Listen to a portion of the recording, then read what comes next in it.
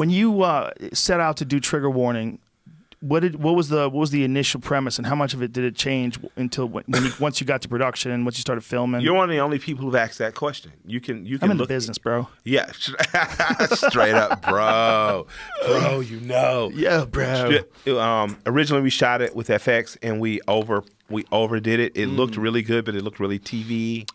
And it could have been dope, but it would have been a parody of a very real thing I was attempting to do. And right now, I'm talking about Cripa-Cola.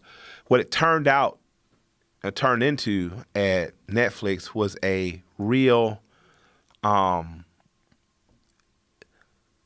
in-your-face, simple and plainly shot documentation of the possibilities of barbershop arguments, right? So in a barbershop argument, you get to say, you know, the only thing that separates Al Capone from Joe Kennedy is Al Capone got caught and eventually died in prison, and Joe Kennedy went on to produce presidents, but they both have been bootleggers. You know, people say shit like this, barbershop talk, and then you have to go home and be like to yourself, like, well, damn, if Papa Joe was a bootlegger, like technically it could have went fucked up for him, and we never would have had an American dynasty versus Al catching Sibley's and shit and it not going so well. But him being the preeminent marketing campaign and face of any Capone-like thing you want to sell cigars to a restaurant, right? Yeah. So I got a chance to say, you know, well, shit, what if I could do this for my guys? And again, giving it a shot and giving it a try. I thought of that shit at 15 years old.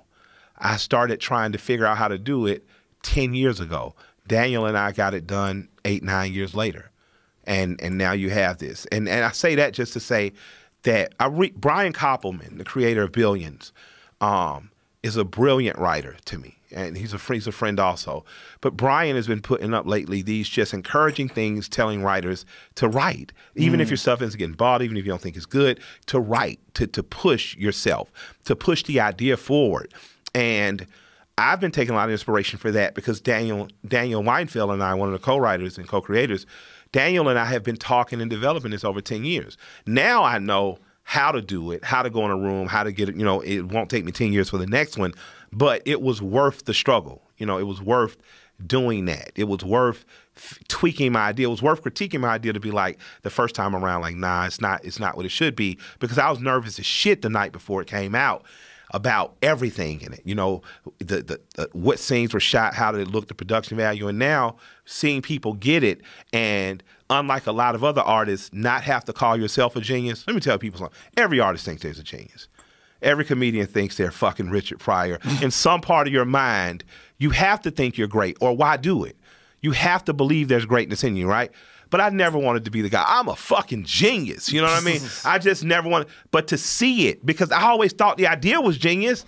Like, fuck that shit. You remember Real People that used to come on in the 70s, 80s? I remember watching that show as a kid, looking at motherfuckers like, wow, these motherfuckers exist in these far off places like Iowa and Kansas. And I wanted to approach it. I wanted to approach people in a very, I'm here right in front of you kind of way, not above you, not celebrity, Michael Moore-ish, but people know I'm a rapper, and it gave me that opportunity. And people can say it's genius, and I'm going to say I'm humbled and honored, but you're fucking right. And it's genius because I'm engaging people at a regular human level, not at the level of celebrity or power they're used to being engaged, but one that allows them to fully open up. I haven't seen it on TV since some shit like Real People. No, I haven't seen revolutionary TV like The Jeffersons or, you know, All in the Family or Maude. And I think that the world is getting scary and pussy, to be honest.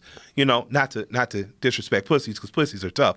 But I think that something needs to be dangerous. The best compliment I got on this press run has been like Ambrosia Fahed said, how's it feel to have the most dangerous show on TV? And it's dangerous because it unites people. It doesn't separate people. It gives you alternative answers in the ones you thought you had, and it forces you to think. It doesn't solve all the problems or wrap it up pretty at the end. It gives you some options to do and some shit to think about. And it's funny as fuck and subversive and dark, and I like it. And I gotta imagine Netflix gave you plenty of room. Yeah, they weren't tripping, man. They don't trip. They don't trip. No, they don't trip. Just go. You know what you're doing? Go ahead. Yeah, exactly. Yeah. And then you walk in the room like, I don't know what the fuck I'm doing. But they're smart enough to let people create their own shit. Like for stand-up comedy, there's no one better in terms of like interacting with them about a special. You don't have to give them any notes on the material. That's so dope. They know that you're going to do your best. That's dope. Yeah, they don't. That's dope. They can't help you. Like no one can help you as a comic. There's not another person like an executive that's going to help you do your best. Yeah. You gotta be looking at it yourself ruthlessly, and you'll figure it out. And so they trust you. Yeah. So I would assume they did the same thing with you. Yeah. Yeah. Perfect. Beautiful. What a world. Yeah. Forever, it was the opposite. There was 50 fucking cooks in the kitchen. Everybody's pulling you this way. And Telling you need a what gay to neighbor. do with your shit. Yeah, you need a fucking theme song. You need a thing you say every week. What you talk about, Willis? Exactly. You needed a hook. Everybody needed a hook. Oh shit, you said that. Shouts out to Different Strokes.